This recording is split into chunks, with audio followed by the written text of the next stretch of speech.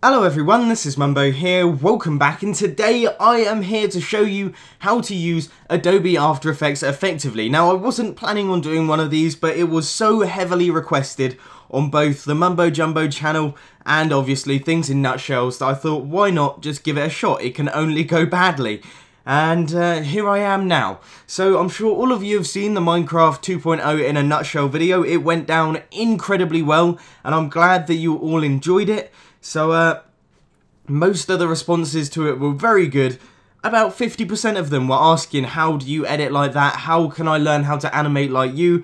And I'm hopefully going to, give you a good impression as to what I do. Now, the main thing that you need to learn about After Effects is that it's not easy. It's not like Windows Movie Maker where you can drag like a transition onto a piece of text and then it will do it all for you. It's not going to do any of that. After Effects works via keyframes, but before we get into any of that kind of thing, I need you to have a basic understanding of Adobe After Effects. I cannot start from the bottom and tell you exactly what to do because I would be here for hours, literally hours, especially if I keep rambling on like I am doing now. So what I want you to do is go over to videocopilot.net, it's a fantastic website for After Effects, and click on their basic training series, and that will tell you everything you need to know about After Effects, what everything does, all of the modules, all of the different effects that you can apply, all of the different keyframes that you can do, and then head over back onto this video and give it a watch, and hopefully you will get more from it if you actually have the understanding in the first place. So in today's video, we are going to try and create the impression of movement via keyframes and various things like that, motion blur and all that kind of great stuff. But before we start, I just want to show you a preview of the kind of thing that you can create when you have this technique down to a T. So this is for the next video that I'm going to be putting up on Nutshells. It's going to be an 8.2 second preview of a video called The Minecraft Experience, and this is what I've got for you. Now, it may be a little bit loud because I haven't really set up all my recording software properly yet, but here we go. Come on.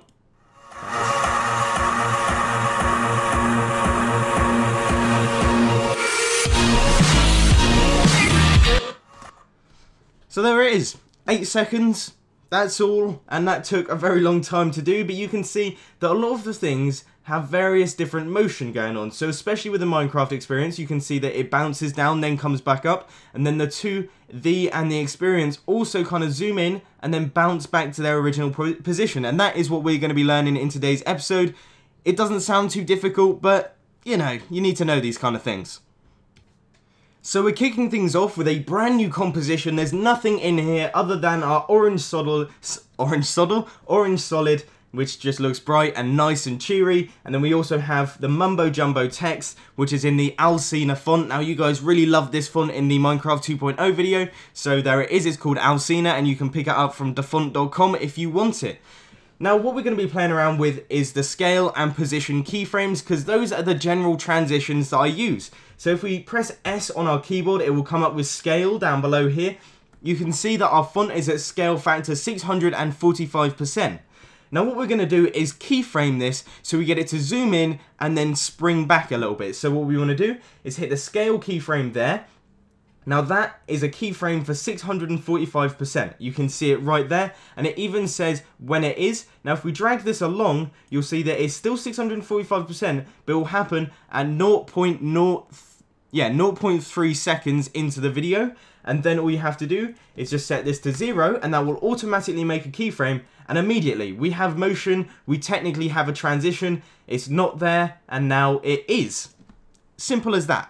But what if you want to make this look a little bit cooler, a little bit more interesting? Well, you go dead in the middle, and you make the scale bigger than you want it to be at the end. Now that's a little bit of an odd sentence, I know, but you'll see that we have the zoom in, and then it kind of bounces back. And that makes it look more realistic, and also a little bit more interesting.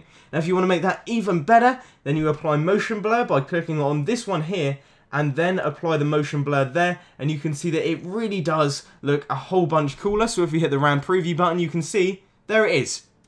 It's as simple as that. We've pretty much created something interesting from nothing, and it took, what, a minute?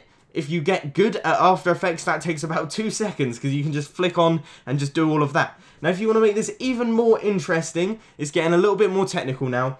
is you can hold Alt and click on this keyframe button under position, and then you type in wiggle, 2 G's, LE, 2, 10, like that, and you will see that now our text will kind of wobble around on the screen. Now this is a very small touch, but you'll see it happen all the time in my videos because it keeps things animated, it keeps things moving, and generally speaking, it keeps them interesting. So here is the RAM preview. You can see it pops in and then wobbles around on the screen. And that's already interesting enough, and I don't know, I just quite like the way that that looks.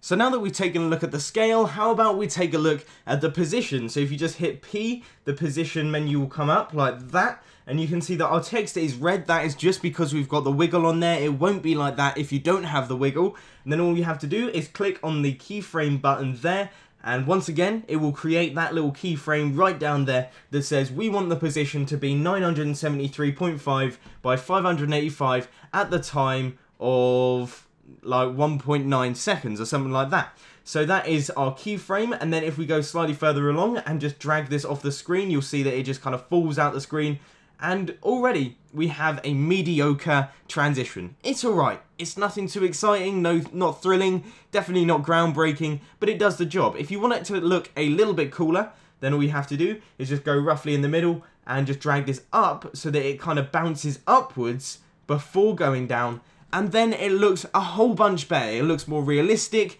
and more interesting, and that is pretty much all you need to know. If we take a look at this little animation that we've created here, you can see our text scales in and then bumps out.